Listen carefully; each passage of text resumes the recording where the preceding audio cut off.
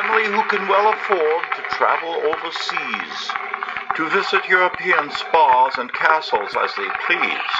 Surely such a blessed gift could only bear good fruit, a broader life's perspective for the family's lucky youth.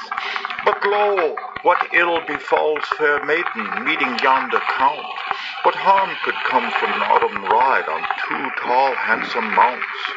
How sad and final when two such mismatched lives intersect.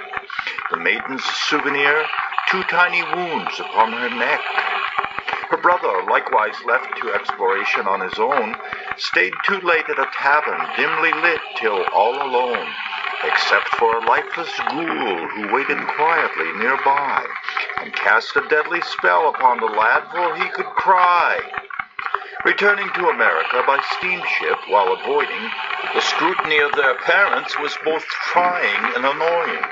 The family hotel, a jewel of fine and cultured lodging, surely, fell quickly in their hands as the parents died quite prematurely. And so, with fine discretion, striving never to reveal that both these ghouls lived in a world malevolent and real, a comedy of errors, we could almost call it thus, as they balanced their daily hotel chores with their repulsive lusts. But finally they turned on one another as tension mounted higher.